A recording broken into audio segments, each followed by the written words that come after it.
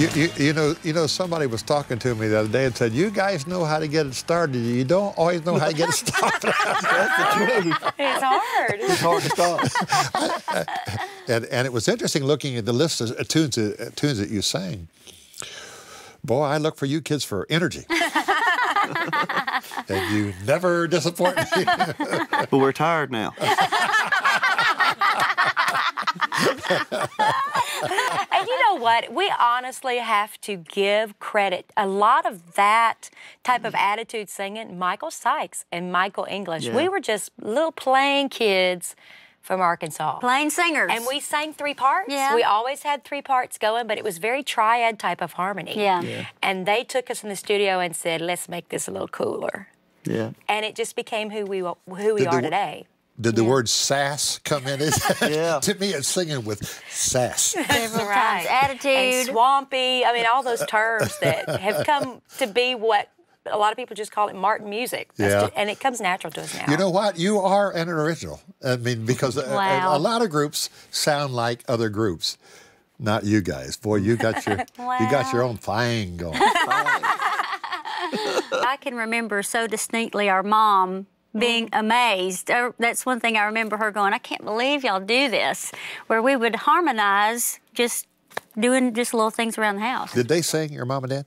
Mom did, Yeah, and Mom she sings. does. She had taken piano lessons as a little girl, and so knew harmony and how to make chords. And And so it was a community. Church was such a huge part of the Right. community, and learning harmony and being in choir, you know, that kind of thing was. That's how she learned harmony And our dad, bless his heart, he's just not a singer. Yeah. And but he knew when it was good. And we'd know when the harmony was good when tears would start coming out Daddy's eyes. Yeah. He'd just sit in the corner and he'd look at my mom and say, that's good, isn't it? That's only good. It is very, very good. In our concerts, I don't know of a song that has penetrated as deeply as this song. Where did it come from, The Promise? Brian White and Don Portress wrote this song. I'm telling you, as a writer, I've been in the room when a lot of good songs have been written and been a part of songs through the years. And the first time I heard this song, I knew it would be a landmark in our ministry, because we knew every night when we sang it, it would make a difference in our life. But we had no idea what it was going to do for other people. Yeah.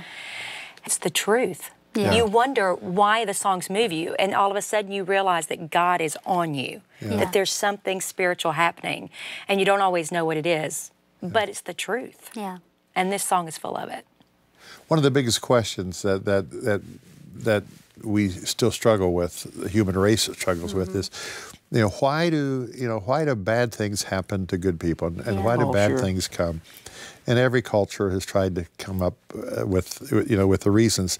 But I love this song because it is so honest and it's so truthful, saying he didn't promise it to be perfect. No, he There's nowhere. I mean, we are part of the human race. And Christians have problems just like everybody else has problems. a lot of his promises come to us in Scripture, warning us of the fact there's going to be tough times. Tough times. Like James chapter 1, verse 2 says, to count it pure joy when you face trials of many kinds, because it's the testing of our faith that builds within us that perseverance that we need to face this life.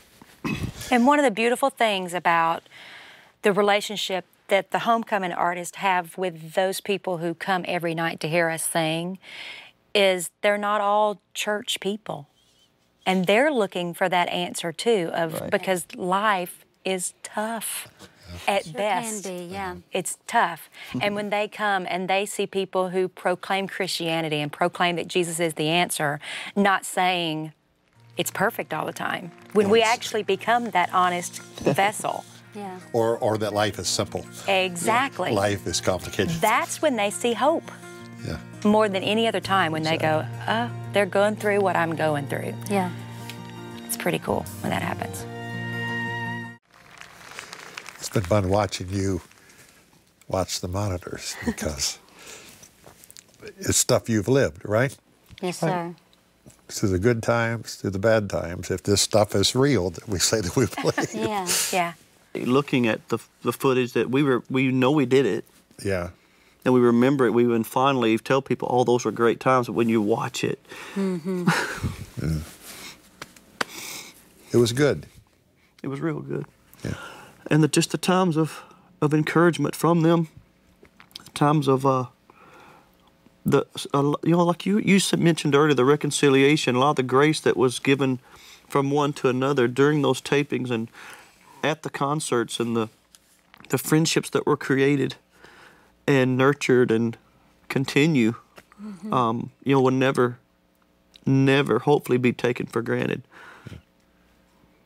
Sing that chorus again. You know I made a promise that I intend to keep. My grace will be sufficient in every time of need. My love will be the anchor that you can hold on to. This is the promise. This is the promise I've made to you. It's good to have you back together. Thanks, Bill. And I think the Lord's going to do a wonderful, wonderful thing in this next journey of your life. Love you, kids. Love you too. Love you, George. You are so sing that chorus. Sing that chorus. God's gonna do what he's gonna do. He's always up to something new, and you never know just who he's gonna use. Keep on, keep on. So when he calls your name, my friend, find your place and jump right in if you wanna be in on what God's gonna do. Go on. Do you wanna be in on what God's gonna do? Yeah, cool name. Well, I wanna be in on what God's gonna do. Do you wanna be in on what God's gonna do? Yeah. You're so bad. That's fun, Bill. That is fun. That's funny.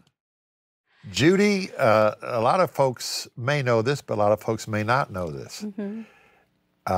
You are married to J. Cass Jr. I am. And you got to know, what did you call him, Papa?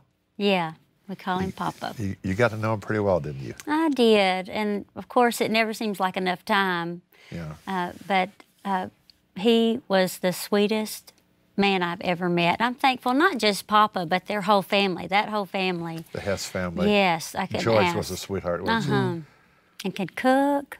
I know she could cook. Yeah. But yeah, he loved me with his whole heart. I believe that. There was never a moment that I felt anything but 100% accepted by him and his family. And I still feel blessed to be a part of, for them to be a part of my life and me a part of theirs. Well, he was proud of you and Jake, and your first boy that you named, Jake the Third? Yeah, we call him Trip. Yeah.